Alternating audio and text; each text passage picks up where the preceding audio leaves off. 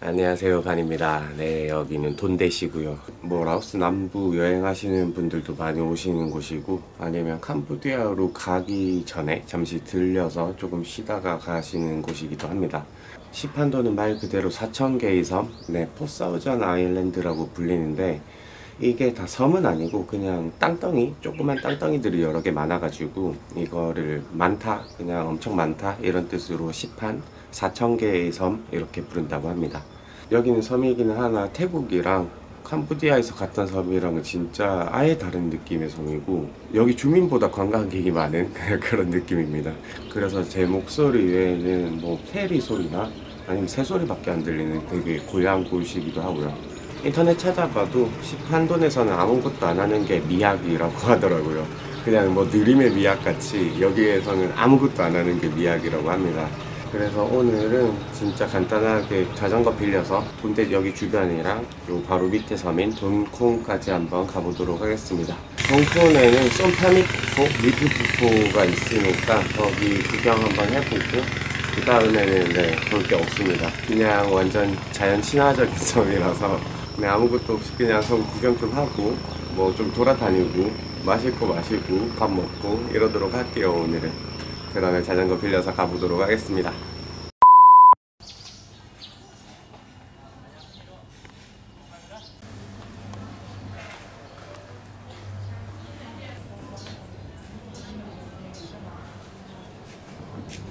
네, 돈댓이 그렇게 큰 섬이 아니라서 다 자전거를 빌려서 삽니다. 자전거 대여는 2만 기분이에요. 날씨가 요즘 뭐 태국뿐 아니라 라오스도 너무 더워가지고 막 체감은 또 45도 가까이 되니까 진짜 죽겠더라고요. 오늘도 뭐 잘 갈 수 있을지 모르겠지만 쉬엄쉬엄 돌아다녀 봐야 되지 않을까.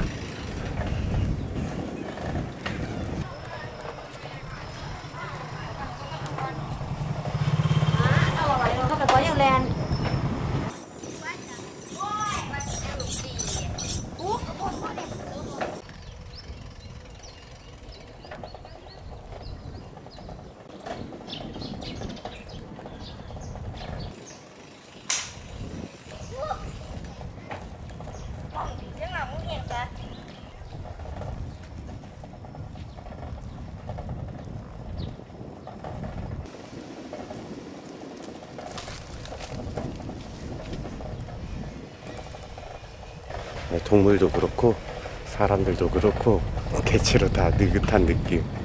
그냥 시간이 멈춘 것 같네요, 돈댓은. 특히 라오스 남부에 오니까 소가 길거리에 진짜로 많이 보이는데 사람들이 알아서 뭐 이렇게 피해 간다거나 그렇게 하더라고요. 기다려주고. 더운데 섬이 또 조용하니까 기분 좋네요.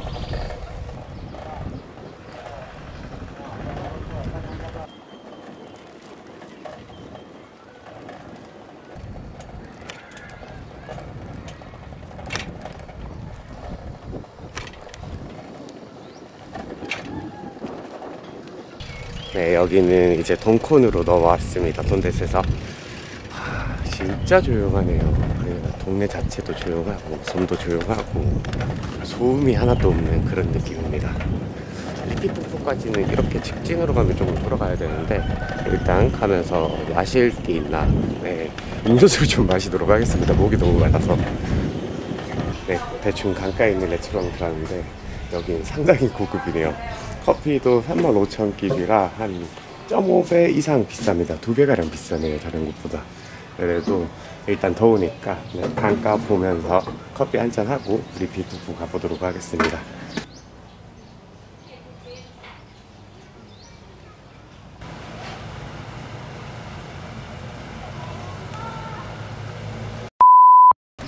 네, 뭐 커피 한 잔 먹는데 30분도 안 걸리네요. 앉아서 쉬는 것보다는 커피 마시는 게 목적이었기 때문에. 그러면 폭포로 천천히 가보도록 할게요.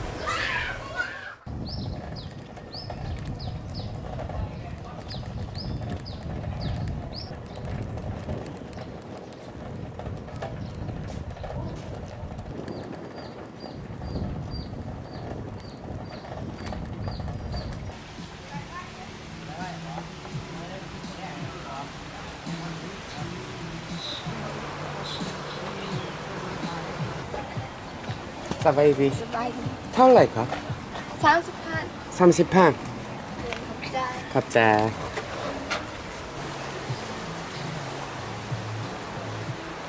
여기 입장료는 30,000끼리고 스위밍하래요. 한쪽에는 관광지처럼 좀 꾸며놓은 모습입니다. 길 따라 한번 가보도록 하겠습니다.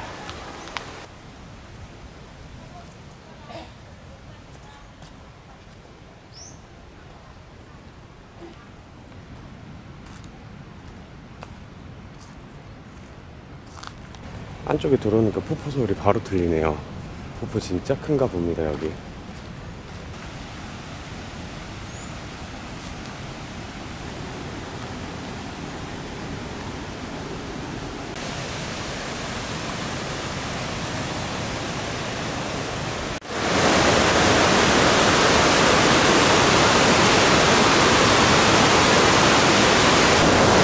와, 폭포 좀 거대합니다.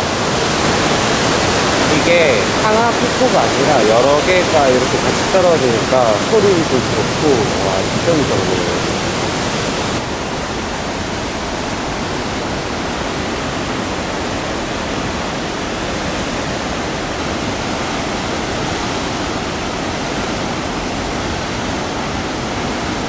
저게 어디서 계속 흐르는지 모르겠지만 물이 저만큼씩 계속 나오고 있다는 건 진짜 신기하네요. 폭포 멋지네요.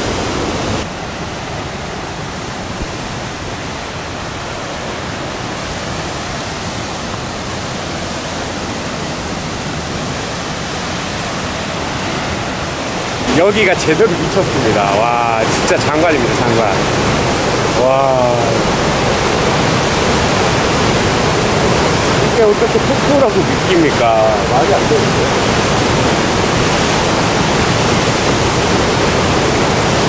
와, 진짜 최고. 진짜 멋있네요.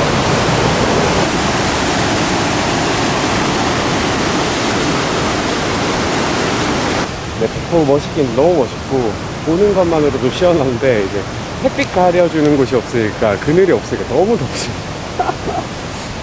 이쪽에 스위밍풀이 있다고 적혀 있었으니까 스위밍풀 한번 찾아가 보도록 할게요.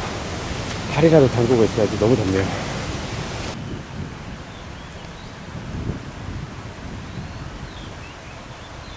아까 들어오던 입구 쪽에 거기 물 잔잔한 데가 스위밍 아레아라고 적혀 있는 곳 같고, 요 뒤쪽에 폭포 근처의 강가에는 소들만 있습니다. 네, 소도 덥나 봅니다. 날씨 진짜 미친듯이 덥네요. 체감 온도가 45도 가까이 들어가니까 네, 진짜로 덥습니다. 입구 쪽으로 가서 발도 좀 담그고 뭐 될 수 있으면 그냥 몸도 좀 담그고 그러도록 하겠습니다.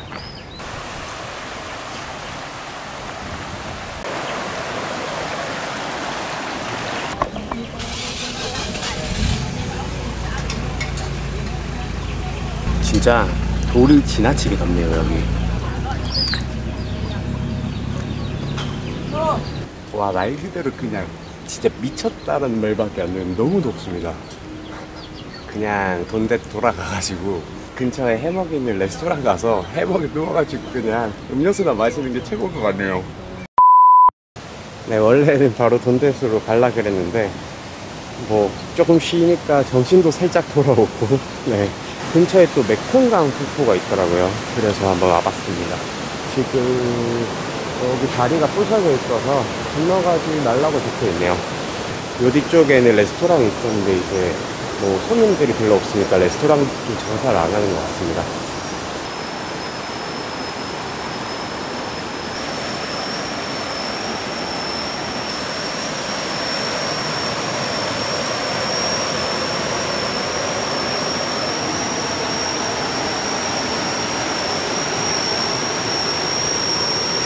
뭐 지금 다리도 다 부셔져 있고 건너가지 말라고 하는데 굳이 건너가진 않겠습니다. 여기서 폭포 구경 좀 하다가 돈댓으로 돌아갈게요.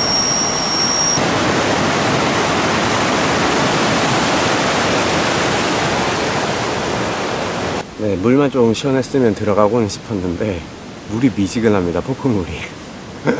아, 그래서 발만 담궈보니까 와, 들어갈 마음이 사라지네요. 돈댓이랑 돈콘 다 찾아봐도 에어컨이 나오는 레스토랑이 없어서 그냥 해먹 같은데 선풍기 바람 쐬면서 쉬는 게 제일 좋더라고요.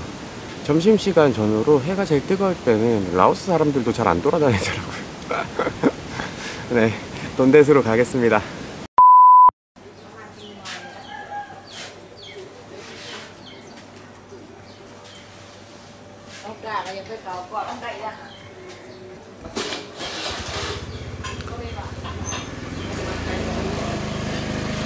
네, 사실 그렇게 먼 거리도 아닌데 한 5km 자전거를 타고 한 번에 못 가겠네요. 가다가 돈댓이랑 돈콘을 이어주는 다리 근처에 있는 레스토랑에 와서 콜라를 한잔하고 있습니다. 동물이랑 동물은 다 오네. 여기는 고양이, 그리고 지금 가는 강아지들. 동남아 4월에는 서비스가 오는 건데 좀 말이 안 되게 덥네요. 아침에 말했다시피 인터넷에서 봤던 말이 맞을 수도 있겠다 싶습니다. 돈댓이나 돈콘 같이 시판돈 근처에 와서는 아무것도 안 하는 게 미덕이 맞지 않나.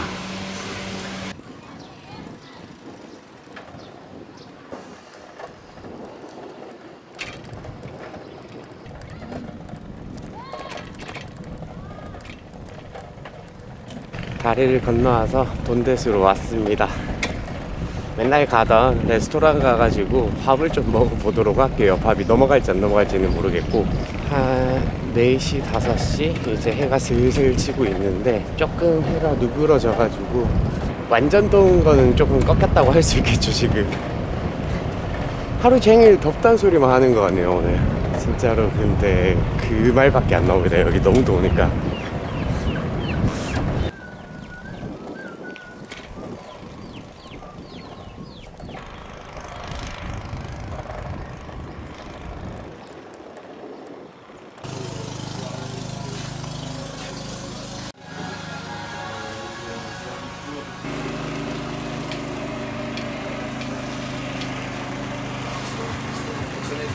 지금 묵고 있는 방갈로에서 그렇게 멀지 않은 레스토랑이라 네, 돈댓 오고 나서 계속 오는 것 같네요 여기는.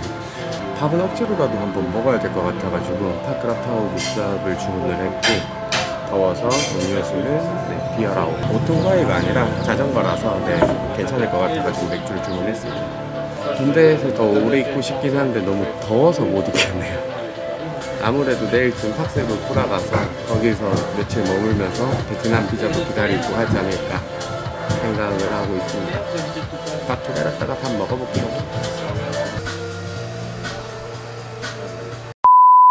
네, 밥 먹고 나니까 마음이 바뀌어가지고 자전거 반납하고 집 방갈로에 있는 해먹에 누워가지고 그냥 해지는 거 감상 좀 하도록 하겠습니다. 저도 막 많은 섬을 가본 건 아닌데 태국 섬도 가보고 캄보디아 섬도 와봤잖아요. 근데 라오스 섬이 최고입니다. 사람도 없고 소음이 하나도 없는 그런 느낌. 네.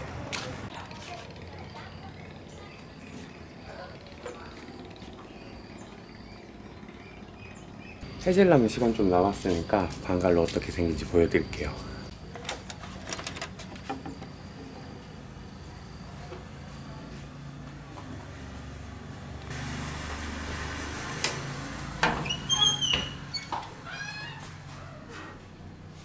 네, 방갈로는 이렇게 생겼는데 펜룸이라서 드럽게 덥습니다. 드럽게 더워.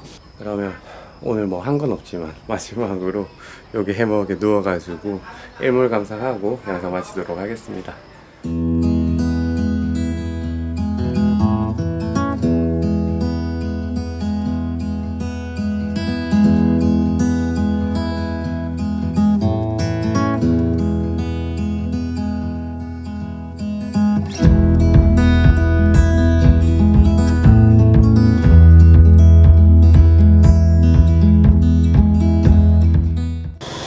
타임랩스 찍는 것도 분홍으로 찍으면 이게 더 어둡습니다.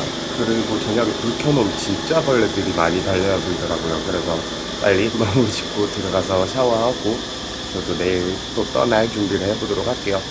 오늘은 돈댓에서 시작해가지고 돈콘도 갔다가 근데 뭐 한 건 없지만 이렇게 돌아와 봤는데, 빠이랑 돈댓 둘 다 와보신 분들은 비교를 많이 하시긴 하더라고요. 제가 빠이를 안 가봐서 비교는 잘 못하겠고 뭐 조금 비슷한 느낌이지 않을까. 두 동네가 지금도 거의 소음 찾아보기 힘들 정도로 네, 조용한 동네입니다. 조용하게 휴식 취하고 싶은 분들 중에 라오스 남부 쪽으로 오실 기회가 있다면 돈댓 한번 와보시는 거 추천드립니다. 그러면 내일 팍스로 돌아가서 베트남 비자도 기다려보고 추가로 라오스 남부 다른 도시를 갈지 안 갈지 그것도 조금 정해보도록 할게요. 그 다음 영상이 뭐가 되는지 그거를 보면 아실 수 있을 것 같습니다. 그럼 이번 영상은 여기까지 하도록 하겠습니다.